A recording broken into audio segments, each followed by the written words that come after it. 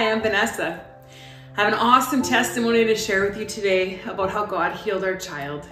It was in 2008 that we had our third child, Alyssa. She was born with a rare condition called hydrops fatalis cyclothorax.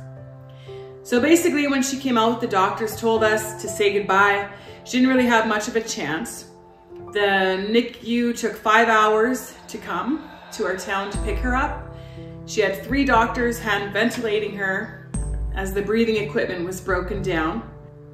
So as she left, when the team came, they said, say goodbye. I mean, how do you say goodbye to your little girl?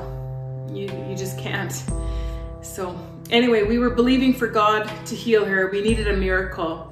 And pretty awesome thing, our church, as we were at the hospital, our church had a picture of her on the big screen. And they all stood up that day. They were praying for her.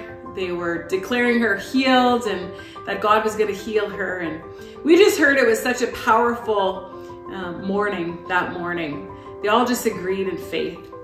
So we believe God started the road to her healing that morning. So 3 weeks went by. We would ask the doctors every day, how's she doing? Is she going to survive? And they would always tell us they don't know. It's a 50-50 chance. We don't know which way she's gonna turn. And with both of her lungs were full of fluid, and the doctors told us that if she only had 1 lung full of fluid, she had a 50% chance of survival. Like I said, she had both lungs full. So on the 3rd week, my husband went up in front of the church and they prayed for him, they prayed for her for healing. And they all just stood again in faith, believing that there's going to be a turnaround for our little girl. So needless to say, a couple days later, my husband came to visit us at the hospital. We were a few hours away from home.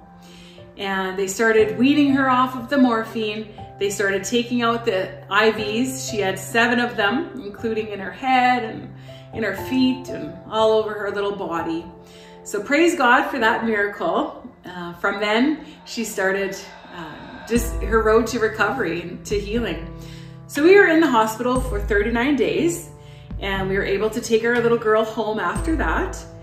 But it didn't really stop there because she had had 5 hemangiomas all over her body, and 1 was on the top of her head, size of about a baseball, half a baseball, and 1 was on her liver, so she needed surgery. So they had an ultrasound of the spot on her liver. And what did we do? We took her up to the front of the church again and believed that God was going to heal her, her spot on her liver. So it was really neat because one of the congregation members had a Bible and he just pressed that Bible up against her chest and he just declared her healed and clean in Jesus' name. And a couple days later, we went for her pre-op, and the ultrasound technician took another ultrasound and he kept bringing in other nurses and doctors, and they were looking at the old one, looking at the new one, and they couldn't find it. So praise God, my husband and I started kind of chuckling to each other because we knew God had did it. He did it again. He healed her again. So if you're needing a healing touch today or a miracle from the Lord, I really believe that God wants to heal you. You're watching this. It's no accident that you're watching this right now. So would you just believe with me? And I'm just going to pray for you that God would heal you. So just bow with me. Lord God, whoever's watching right now, Father, we just lift them up to you right now. Father, we just declare them healed. Just touch them, heal them in Jesus' name. We just declare them healed.